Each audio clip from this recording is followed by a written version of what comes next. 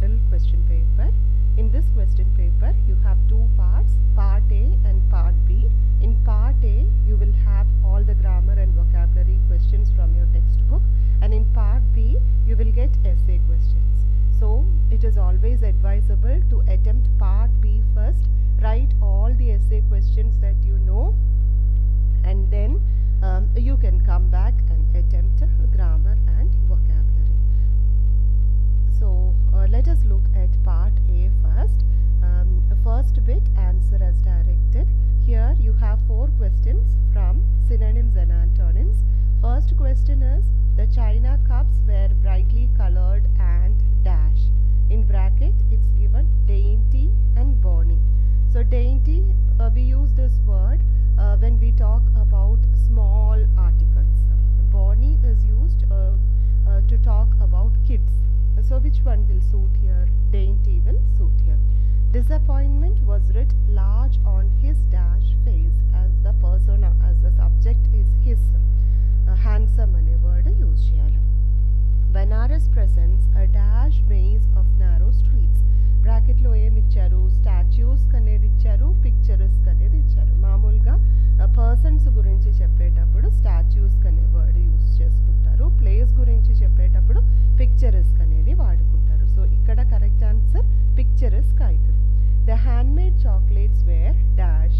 Food గురించి చెప్పేటప్పుడు డిలెక్టబుల్ అనేది వాడుకోవాలా. Will move on to answer as directed bit 2. The man was old and looked frail. Frail అనేది ఇటాలిసైజ్డ్గా ఇచ్చారు. ఆ ఫ్రెయిల్ అనే వర్డ్కి ఇంకొక సినోనిమ్ అనేది రాయాల. వీక్ అనేది రాస్తే సరిపోతుంది. The desert was awful. Awful ane word. No. Being courteous cost you nothing. Synonym for the italicized word. Courteous ane word ki oka synonym anedi rayala. Answer is polite. The unhappy ending of the story made us all sad. So ee sentence lo synonyms identify cheyala. Unhappy అనేది ఒక word, దానికి synonym ఏముంది ఈ sentence లో? Sad అనేది ఉంది. Thread cautiously when you walk in the garden. So what are the 2 words? Walk అనేది ఒకటి, ట్రెడ్ అనేది ఒకటి. Now third bit, answer as directed. The fabric was very smooth. దీంట్లో స్మూత్ అనే దానికి యాంటోనిమ్ రాయాలి. యాంటోనిమ్ అంటే opposite. So what will be the answer? Rough అనేది ఆన్సర్ అవుతుంది. The desert was awful. Awful ane word ki opposite rayala, antonym rayala. Answer is wonderful. Monsoon arrived late this year. Late ane word ki opposite em aitadi? Early anedi aitadi. The map is very inconvenient. Inconvenient ane word ki oka opposite rayala. Answer is handy.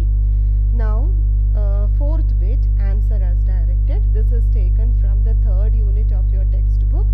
Idioms. To pay through the nose means to pay more than what is actually required. To lead someone up the garden path means to cheat someone. If something is like clockwork, it is punctual and regular అనేది రాయాలి. Clock అలా work అయితే చాలా కరెక్ట్గా ఉంటుంది కదా, టైంకి ఉంటుంది. It is punctual and regular అనేది answer. If something is no bed of roses, something is no bed of roses. Bed of roses అనేది దేనికి చాలా కంఫర్టబుల్ అనేది మీన్ చేస్తాము. నో బెడ్ ఆఫ్ రోజెస్ అని చెప్పేటప్పుడు ఆన్సర్ ఏమవుతుంది? ఇట్ ఈస్ డిఫికల్ట్ అనేది అవుతుంది. Bit 5, answer as directed. Prepositional phrases నుంచి క్వశ్చన్స్ ఇచ్చారు ఇక్కడ. The principal presided dash the meeting. Appropriate preposition రాయాలి. ఓవర్ ద మీటింగ్ అనేది అవుతుంది. His report dealt dash the academic activities of the college. Dealt with అనేది రాస్తే సరిపోతుంది.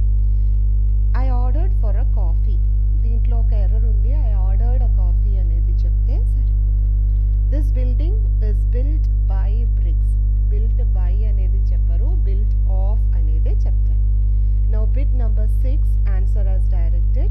Where did you buy the drapes? Drapes అనేది American English word. So అది change చేసి మనం ఏం రాయాలా? British English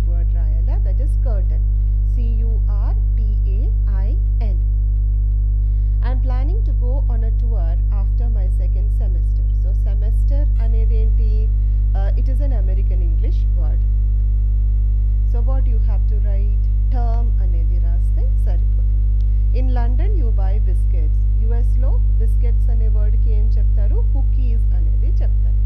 in the UK you light a torch. యుఎస్లో టార్చ్కి ఏం చెప్తారు? ఫ్లాష్ లైట్ అనేది చెప్తారు. Answer as directed. In this you have active and passive voice.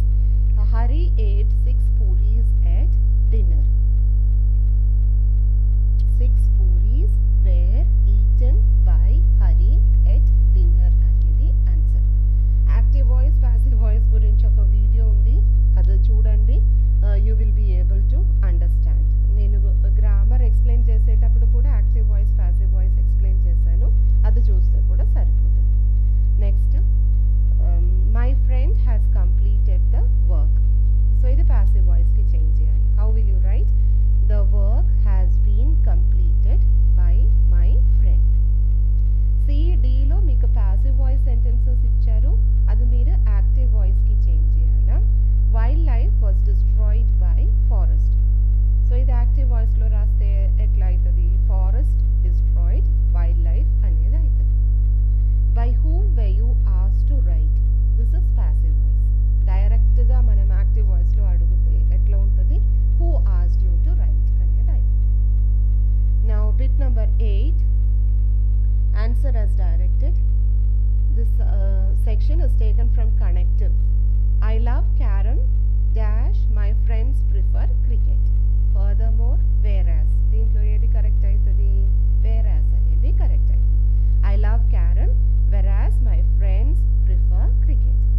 They took a map along dash they lost their way. Yet they lost their way. Map తీసుకుపోయినా కానీ వాళ్ళకి correct route తెలియలేదు. C, we started late, we still arrived on time. Although we started late, we still arrived on time. He is a bad driver. He hasn't had any accidents. ఆయన bad driver అయినా కానీ ఇంకా ఏం accident జరగలేదు అని. But అనేది రాసుకోవచ్చు, still అనేది రాసుకోవచ్చు, యెట్ అనేది కూడా రాసుకోవచ్చు. సో ఇక్కడ 8 బిట్స్ ఉన్నాయి. క్వశ్చన్స్ ఇట్లనే వస్తుంది అనేది ఏం చెప్పడానికి రాదు. మేబీ 2 సెక్షన్స్ నుంచి మిక్స్ చేసి కూడా వాళ్ళు ఒక బిట్లో ఇస్తారు. మనకి ఇట్లనే వస్తుంది అనేది ఏం తప్పకుండా ఇట్లనే వస్తుంది అనేది ఏం చెప్పడానికి రాదు. So you prepare all the grammar and vocabulary topics so that it will be easy for you to write in the examination. Now part Bలో మీకు 8 questions, 8 essay questions ఇస్తారు. ఆ 8 essay questions నుంచి మీరు 4 రాయాలా. మీకున్నది 4 lessons కదా, ఆ 4 lessons నుంచి 4 essays చదువుకోండి, ఈజీగా రాయడానికి అవుతుంది ఎగ్జామ్కి. ఓకే, సో మీరు ఆన్సర్ రాసేటప్పుడు ఎప్పుడు పార్ట్ బి ఫస్ట్ రాయండి. మీరు చదివారు కాబట్టి మీకు రాయడానికి తొందరగా అయిపోతుంది ఎస్సేస్. ఇంకా టైం గురించి కూడా టెన్షన్ ఉండదు. స్టార్టింగ్లోనే పెద్ద పెద్ద ఎస్సేస్ రాసేస్తే ఒక ఎస్సేకి 15 marks. In that way you have to right 4 essays far 60 marks in total. So majority marks మీకు ఎక్కడి నుంచి వస్తుంది? ఎస్సే సెక్షన్ నుంచి వస్తుంది. కాబట్టి ఎస్సేస్ చక్కగా చదువుకోండి. ఎగ్జామ్కి స్టార్టింగ్లోనే ఎస్సేస్ రాయండి. ఎస్సేస్ అయిపోయిన తర్వాత గ్రామర్ అండ్ వొకాబులరీ అటెంప్ట్ చేయండి. సో 8 క్వశ్చన్స్ ఇచ్చారు, ఎస్సే క్వశ్చన్స్. ఈ 8 క్వశ్చన్స్ నుంచి మీరు ఎన్ని రాయాలా? 4 అనేది రాయాలి. First question, examine the poets view of life and how it differs from conventional wisdom. Life అనే చార్లెట్ బ్రాంటేది పోయం ఉంది కదా, దాని థీమ్ అడుగుతున్నారు. Explain the gradual changes that develop in girls attitude towards man. So ఇది wrong man in workers Paradise అనే lesson base చేసి ఈ question అడిగారు. So you can write an essay on that. What is the central idea of the poem punishment in kindergarten? What according to Narayan is American English? Toasted English అనే లెసన్లో British English, American English, Indian English ఇదంతా చెప్తున్నారు. So American English గురించి ఆయన ఏం చెప్తున్నారు అనేది మీరు రాయాలి. Fifth question, write a discursive essay on education as empowerment. Write an argumentative essay on is science always right? Seventh question, describe the structure of a 3-paragraph argumentative essay. ఇది మీ text బుక్లో ఉంది